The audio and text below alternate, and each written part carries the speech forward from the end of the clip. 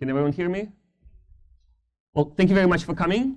I want to talk today about authentication and authorization in the context of browser applications. And a lot of the things that I will say, a lot of those things I think are obvious sometimes to people when they in the server context. But when you move this a lot of logic to the browser, I see that a lot of people get lost in terms of where exactly the responsibilities should fall between the browser and the server. Before I talk more about it, I just want to clarify the distinction between authentication and authorization, which, again, is relatively straightforward, but just important to be on the same page about this, right? So for the purpose of this talk, by authentication, we mean establishing who the user is. And by authorization, we mean establishing what is it that they're actually allowed or not allowed to do. Now, the reason this distinction is important, because what I find is that oftentimes people actually remember. It's virtually impossible to forget about authentication. But it's actually surprisingly easy to forget about doing authorization properly. So consequently, I will actually spend more time today talking about authorization than about authentication, because authentication kind of tends to fall in place relatively naturally. So why do we need to worry about this, right? It's primarily to protect our clients from outsiders. And that's the first thing that comes to mind, right? Is we want to protect our clients from some sort of malicious hackers.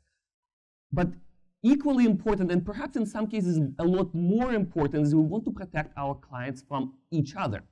Because just the fact that someone is an authenticated user of a system doesn't mean that they get to see everything, right? If I have an account with CIBC and you have an account with CIBC, this doesn't mean that I ought to be able to see your account information, right? I mean, this again is sort of, I think, sometimes easily forgotten. And then finally, it's also important to protect clients from themselves, which is to say that if certain things have been designated by a client earlier by some business logic really should not be, say, deletable by this client, even though it belongs to them, we want to be able to prevent them from doing that, even if they actually choose to do that. But again, the focus of today's talk will really be on this sort of middle piece of protecting clients from each other, because this is the piece that is almost always very important, and at the same time, it is actually kind of easy to not think through that properly. So to kind of talk about where does the responsibilities fall, I kind of want to look at, go through just a little bit of history. So let's go back about 15 years, and 15 years ago, the way the responsibilities would fall between the server and the client would be roughly like this, right? Where the server does basically everything. The server is responsible for storage. It's responsible for business logic, which is sort of transforming the data. It's responsible for authentication and authorization, and it's even doing interaction logic. And the client is really doing not much more than displaying the data and capturing user events like clicks and text entry.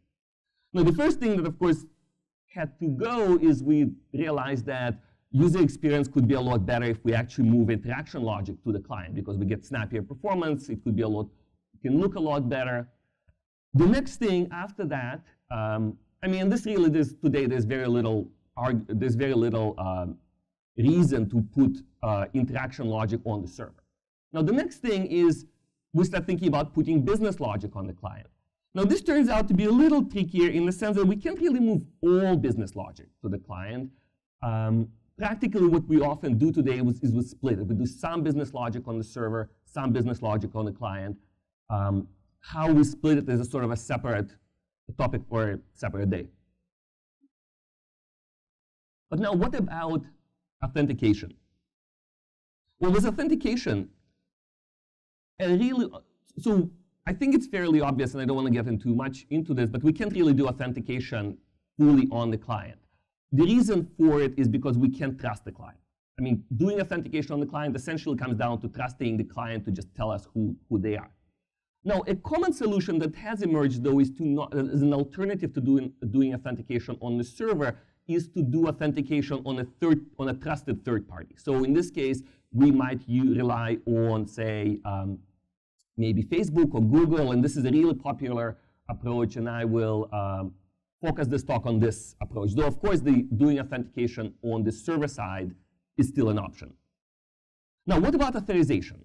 Well, quite can we do authorization? Can we rely on the third party for authorization? Well, no, that really makes no sense, right? Because we can trust Google to tell us who a particular person is, but we can't really expect Google to tell us what the users are, not even because we don't trust Google, but because Google doesn't even know what is the range of different permissions that we would have. So that doesn't really make any sense, right? So what do we do then? Well, maybe we can move that to the client.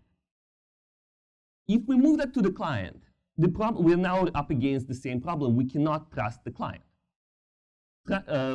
Doing authorization to the client essentially means that we're going to send the data to the client, and we're going to say, you figure out whether you should be able to see that or not, right? I mean, people do that, right? So where basically your server sends a bunch of information, and the client filters and says, oh yeah, no, the user shouldn't be able to see this, right? And equally, you go through the sort of your logic on the client side and say, oh, here we're going to disable the delete button because the user should not be able to delete it. The problem with that approach is that all the user needs to do to actually gain improper access is to use the console, or keep in mind, the user can always just go ahead and use an alternative client. I mean, they don't need to be using a browser in the first place, and there's really little way for you to know whether they are actually using the browser, a particular browser or not. So you can't really do authorization on the client. So we move back to doing authorization on the server. But that presents us with a sort of an unfortunate situation, is that, well, the server, I mean, the authorization logic often needs to be bound fairly tightly with interaction logic. And if our authorization logic is on the server, what we often would end up with is that the user will make an action sort of hoping that it's going to succeed, and then they're going to get an ugly no from the server. So the solution ultimately becomes the following. We really need to have authorization logic in both places. And the way to distinguish them is I sort of mark them as the smiley face authorization and the frowny face authorization. Now, the frowny face authorization is the root authorization. This is the server's approach to it. This is good cop, bad cop approach, right? So the server is the bad cop. The server, if the server gets a request, post this information, the server checks if you're supposed to be doing this, and it says no. Boom, you just got your HTTP code back that says you're not allowed to do that. Now, the client-side authorization code is the good cop. It's responsible for ensuring that you actually don't end up being led to think that you can do things that you're not going to be able to do later. Now, in this case, so ideally, so the question, so now importantly, I think that from the point of security, the sole responsibility of for security in that case is with the bad cop server-side authorization, which is to say that your client code should be written in such a way that there is no matter what mistakes you make in your client code, your users would still not be able to actually access, do things that they're not authorized to do. The purpose of client-side authorization in this approach is basically courtesy. That's another way of calling it courtesy authorization. We are we're leading the client towards only performing requests that actually are going to succeed. Now the question then becomes is how do you actually keep those things in sync? Now one approach is that the server and the client both have their own separate logic that's a little disconnected, where the server figures out whether you're supposed to be doing this, and the client is supposed, so basically the server, when getting a request for post, checks if you actually are allowed to and sends you a rejection if you are not. The client uses its own logic to figure out whether you should actually be sending this request in the first place. This, however, leads easily to a disconnect in user experience, where, again, because the two logics actually don't align, that your client sees the button that, when clicked, will cause an error. So a better approach is actually synchronize them by having the authorization context be shared by the server. So the server would figure out what is it that it actually what is it that the user is actually allowed to do with specific resources, send that information to the client, and then the client will actually make client-side decisions involving interaction logic already using the information provided by the server. So in that sense, the ultimate decision is by the server, and the client essentially follows the server's lead. So let's talk now a little bit more specifically about doing this in the context of the mean stack. Now, in the context of, and we'll be primarily taking a client-side perspective here. So in the context of a server-side application, I mean an application where everything happens on the server side, like good old HTML generation approach. When we get the request, the first question we ask of the client is we ask, who are you? Thinking about it from the client side, it kind of makes sense a little bit to think of it more like the first question you ask when you wake up is, who am I? Because oftentimes what happens is your JavaScript, your application gets sent to the client, and when it wakes up, it needs to figure out which client does it represent. Now, the important thing to keep in mind here is that the ultimate answer to this question lies with the server. So you have to figure out in your application how to establish who does the server thinks you are. Now, how do you do that? There's a few approaches.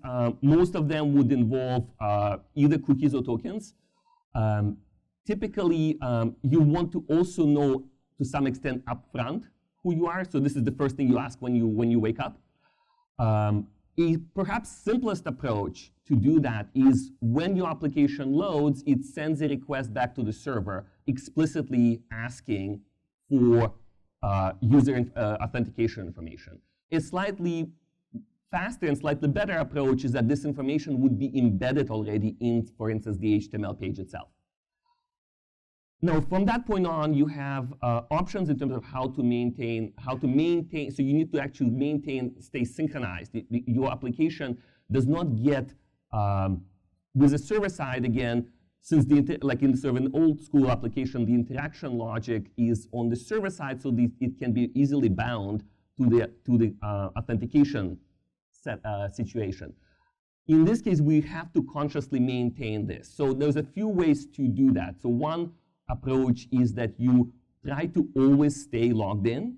So your server needs to let you know how long you are going to be authenticated for, and then you need to actually make sure that you're going to renew this if there's still user activity.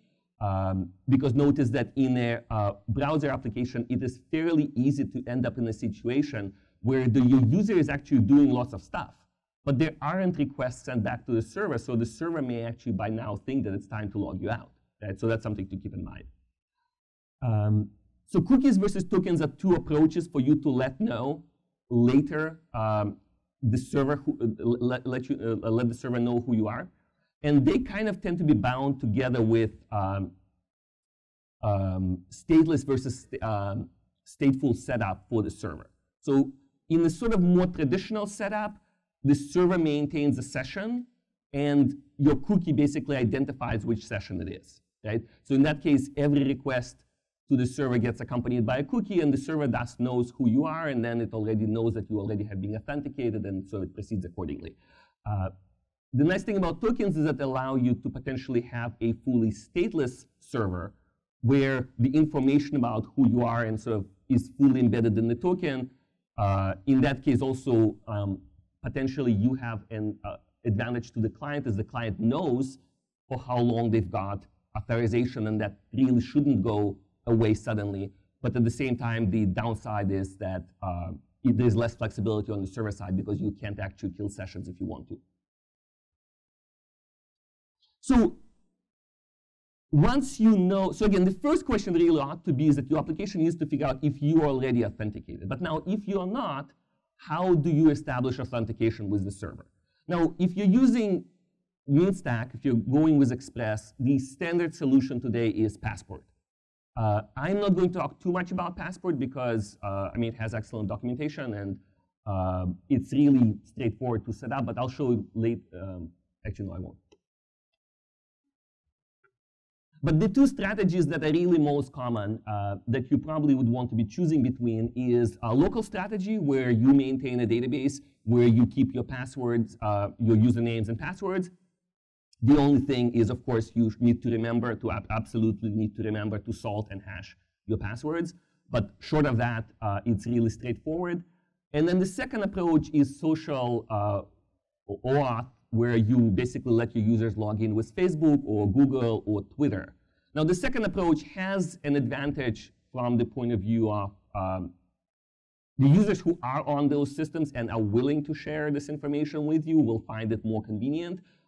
You don't need to worry about validating the emails or not. At the same time, some people may balk at this. Now, one thing also to keep in mind with an interesting difference between local and social authentication is that the local authentication can be done without actually reloading the page, right? What you could do is you could actually go ahead and send an AJAX request to the server, and the server authorizes you, and now you know that you're authorized, and your page continues running. OAuth authentication takes you to the next page, and then you come back to your initial context. So you have to worry a little bit about actually making sure that you come back to the same thing so that your state is fully preserved in the URL. And also, so there's this extra reload. Now, the plus side, on the other hand, there is that, in a way, this approach ends up being simpler because you often, in that case, can assume that if the user, when you are logged in with a different user, essentially your application is going to get reloaded anyway. So this is authentication. I mean, authentication, as I said, is fairly easy. The tricky part is authorization. The reason the authorization is more tricky is because authorization, there is just no application is really quite the same. Well, okay, maybe not, maybe some are the same, but different applications have very different needs in terms of what type of rules, authorization rules, they need to support. So just two probably most common strategies is authentication based on rules or activities, where you basically just specify that a certain user is allowed to do certain things. So this user is a manager, this user is a supervisor, this user is a technician, and so depending on that, they're allowed to do certain actions. So now one way to do that is to do it by role. Oftentimes, it ends up being a lot more flexible for you to do it by specific activities. So instead of associating users to roles and then just associating and just leaving it at that, it would be often better for you to associate users to roles, roles to allowed activities, and then specify permissions on specific activities. So instead of saying that just leaving it that this user is a manager, you would say this user is a manager is allowed to see reports, and for this particular action, you need to have the permission to see reports. Now, this often, however, is not enough. In fact, probably the most common type of authorization that you need is really by resource instance. Because the question is not really, is this user allowed to do a particular action in general, but rather, is this user allowed to do a particular action with this particular resource, right? So because, I mean, if you think of an application like Facebook, I mean, everyone on Facebook is allowed to post messages, right? But or everyone on Facebook is allowed to, update a profile picture. But only I am allowed to update my profile picture. So in that case, we have authorization that is very specifically bound to a resource. No, but then beyond that, there is also can often be, oftentimes you actually will have a combination of this where you will say, okay, well, those users aren't allowed to do this at all. And then for those users, if you are allowed to say edit, then you will, what you're allowed to edit will depend on a specific resource. But finally, it's important to remember that there is really, it's basically impossible, I think, to reduce authorization to a really simple, capture all cases sort of system. So oftentimes you really need to go for very customized solutions. Now, so given that, what do you do? And this is my sort of the main advice. we need to think of a concept of bottleneck. Now, normally bottleneck, when we think about performance, bottleneck is a bad thing. But when it comes to security, bottleneck is a good thing. Now, this is a picture of the defense of Greece by the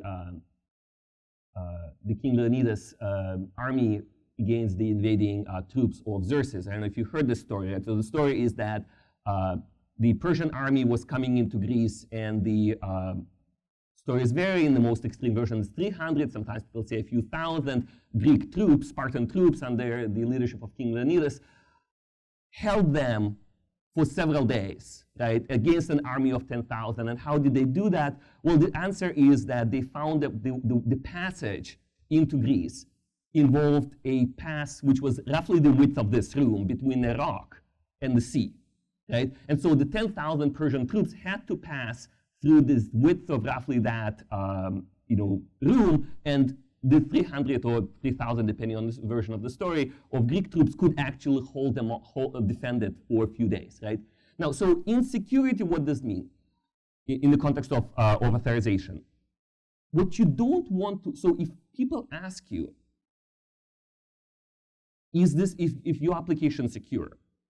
What you want to make sure is that the answer to this question does not actually involve auditing all of your code. What you want to make sure is that you could say that, you know what, all I need to know to answer this question is to audit this function or this file. But it needs to be very, so how do I achieve that? Well, you achieve this by making sure that all of your requests essentially go through the same place where the authorization rules are enforced, that you don't sprinkle them all over your code. Right? So for instance, if each one of your types of endpoints has its own, basically does its own Mongo logic, right? And before it does its own Mongo logic, it goes and it checks separately whether it should be doing this at all, and if so, whether it should actually be, what kind of information it should be returning and whatnot, right? So if you do that, then when you're wondering whether unauthorized users get to actually access things they shouldn't be doing, you have to go and check it in every single case. If all of this goes through a relatively centralized piece of code, you actually have a fairly straightforward place where you can actually check what's going on. So now let me talk a little bit more, yet more specifically, and this is using a, I'll use as an example, a project that we've been working on. And what it is so it's a project called Coast. And the Coast, I mean, you could think of it as a thin server framework of sorts, where basically the idea is that oftentimes we found in our own work that we want to get started on the server side very quickly. I mean, so we, Wrangel.io, where I work, we are a full-stack JavaScript development firm. And what we want to do, but a lot of the work that we do is really on the front end, and we want to kind of get to the front end as soon as possible. And now one solution to this is people say, well, there's generators. You use Yeoman, and Yeoman generates a whole mean stack, just pages worth of boilerplate for you. I mean, which is fine if this is going to be if you're going to set this application up and you're going to be then working on it for 3 years, right? But if you're actually working on multiple projects, that becomes really a nightmare. So this is in a way of trying to do that without resorting to boilerplate. So what we do here is that it's a relatively simple server setup that kind of makes all of the basic decisions for you, the kind of things that pretty much we find all of our clients need. Now, and I'm not sort of talking about this to recommend that you guys all adopt this. I mean, you're welcome to, but I just want to use that as an example of how we handle authorization in this context so that you could actually sort of see what I'm talking about in practice. So the first idea here is, again, we're going to sort of go with this idea of bottleneck and look at the server side. So on the server side, what we are going to do here is we are going to actually specify a, we use a module called Mongo Mapper, which basically maps HTTP requests onto Mongo requests, right, into actual Mongo queries. And one of the things we do here is we specify, so we basically specify the action and the endpoint, and then we specify the permission of what type of user is actually allowed to call this at all. And then finally, we actually call the mapper function, the handler function, which is sort of generated automatically. And we get to specify in it some of these sort of specific things that we expect, right? So this approach basically gives us already potentially role-based or activity-based authentication, where we can basically say that anyone can get robots in this case, but only certain users with certain permissions are allowed to actually post to them. So, this ends up being sufficient for many applications, but not for all. What often is needed beyond that is a more specific restriction, right? Now, which can be used not necessarily instead of, but in addition to, which is resource specific. So here, the first step of defense that we provide is you specify a query decorator function, which basically will annotate every request with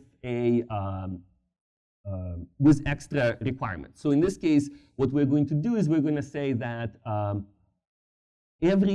every query that we're going to make, we're going to insist that the owner is equal, that there's a match that requires that owner be equal to username. Now, what this would mean in practice, if we were to do it quite that bluntly, that no one will ever be able to get access to any objects that don't actually have owner set to their username.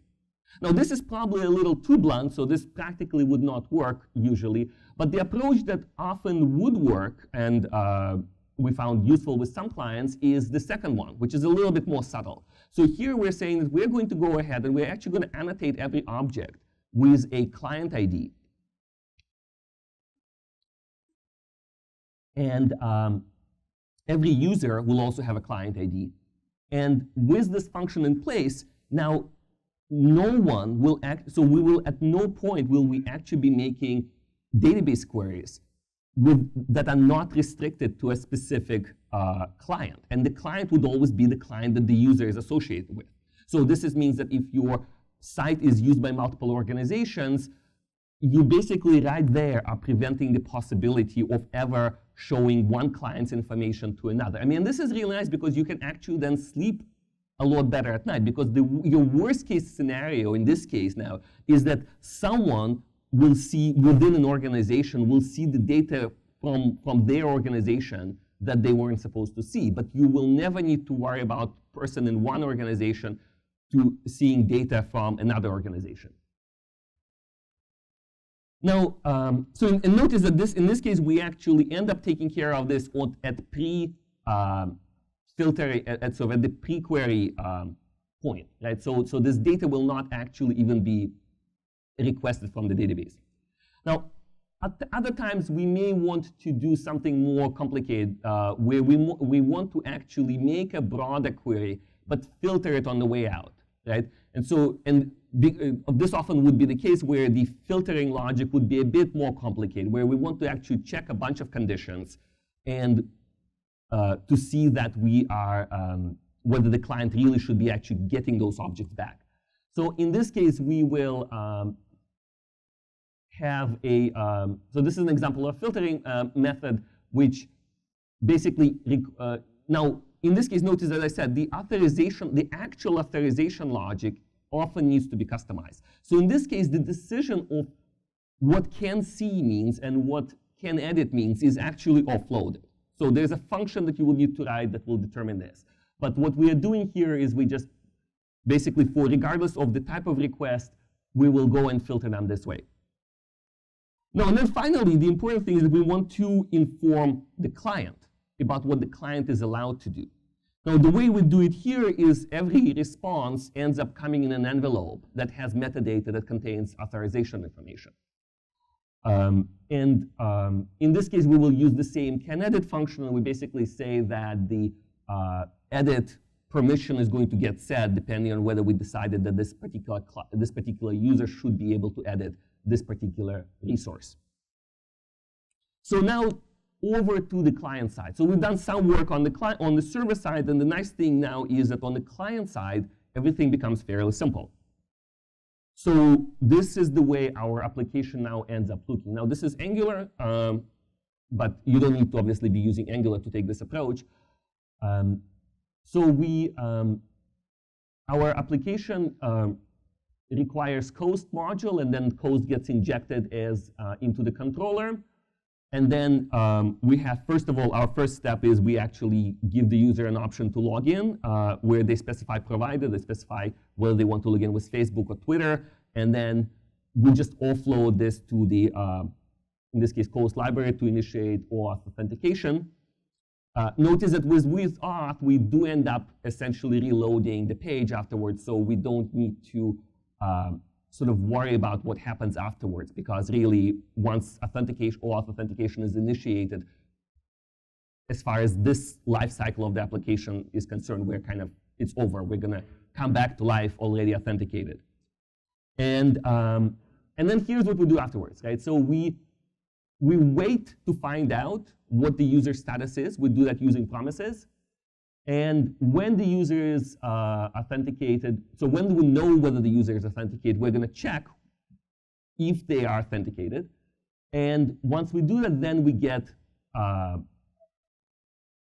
request a resource. Now, in this case, we actually offer a simple wrapper around $HTTP, which basically will go ahead and look at the envelope, the permissions envelope, and basically add those things as methods to the resource object. So consequently, what this means now is that, so what we do is we basically just got the list of robots from the server, which got passed through this client-side wrapper.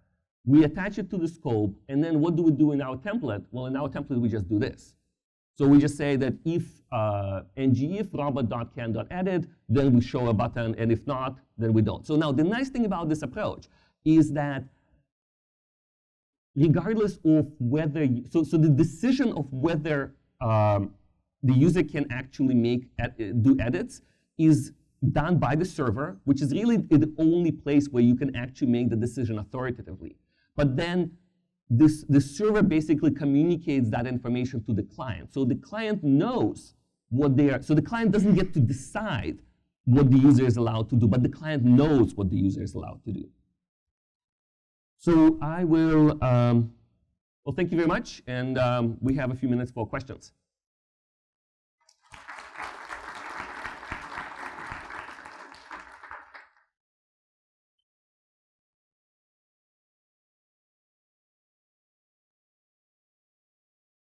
Any questions?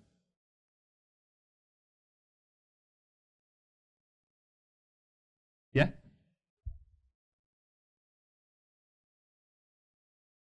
I mean, this particular, so like literally using this is, so this is sort of being collected out of some of the other products. So we've basically done this in a few different ways for different clients, and we've just sort of started collecting this into a reusable module recently, like in February. So we now have one project that's about to launch that is actually using literally this. Like, I mean, you basically install Coast using NPM and using Bower, and then you just go. So yes, so in that sense, one project about to be launched. Yeah?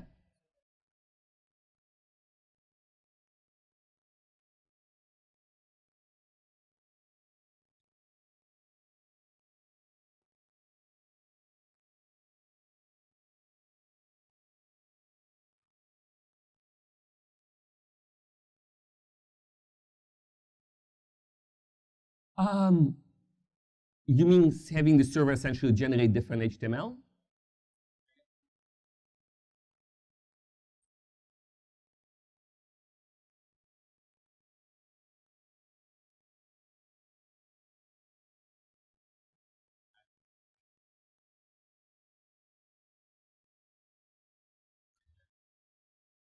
No, good point. Yes, so it all becomes a little bit, I didn't talk about this deliberately because it does make it a little bit more complex. So if you start looking at server-side rendering now, so the thing is that server-side rendering is a kind of a tricky question because we've sort of kind of in a way gone both ways on this, right? I mean, we've sort of all started by generating HTML on the server, then we've gone to saying that, well, no, let's not generate HTML on the server. Let's do all of that stuff on the client.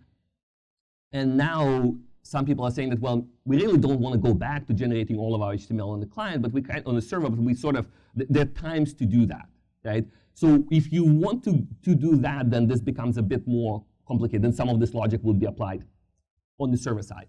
But I think that the way that most people build single-page applications today is really by basically not doing any template processing on the server, right?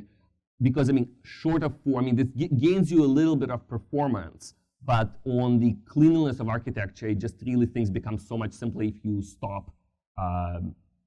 Also, anyway, my advice would be that you kind of want to first go and actually go towards generating all HTML, so doing all template processing on the client before you go back and reintroduce elements of server-side template rendering.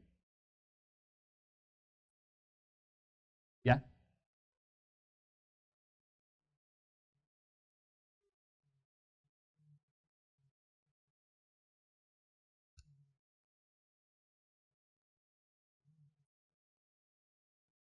Oh, no, that's a great question. So you can, and that's the important thing, is that, so this is why I said this is the authorization logic on the client is for courtesy. So which is to say that the server is going to block a request to edit. So now to be nice to the client, we're warning the client, we're informing the client about that by hiding the button. Now, if the client wants to go and actually do something to really show this button to themselves, so they could click on it and get an error message from the server, well, knock yourself out, right? This is precisely why I'm saying that this is a matter of courtesy. This is a matter of improving user experience. So all the authorization, the way I approach it is that all the authorization code on the client side is a matter of user experience. If the client wants to do something sneaky to destroy their own user experience, who are we to stop them? Yeah?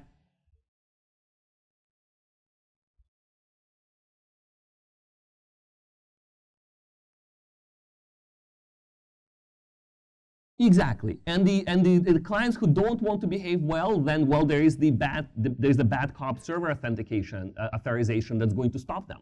So that's what I'm saying. So in that sense, we don't need to worry about whether we are making mistakes in the client code, because the only thing that's going to suffer from that is user experience, which of course is not to be taken lightly. We don't need to worry about what the client is going to do, because the only thing that's going to suffer is user experience.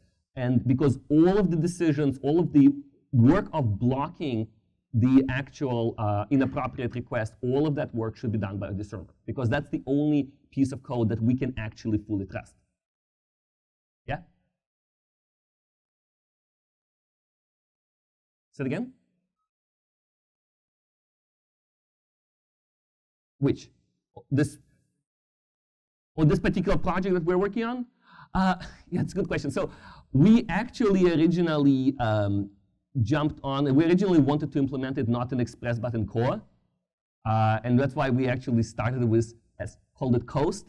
But then the support for year 6 in Node has been sort of a little slow in coming, so we ended up deciding to basically do Express first and then add core later. Now, I'm not sure what other options you had in mind. I mean, those would be the two options that I would seriously consider today.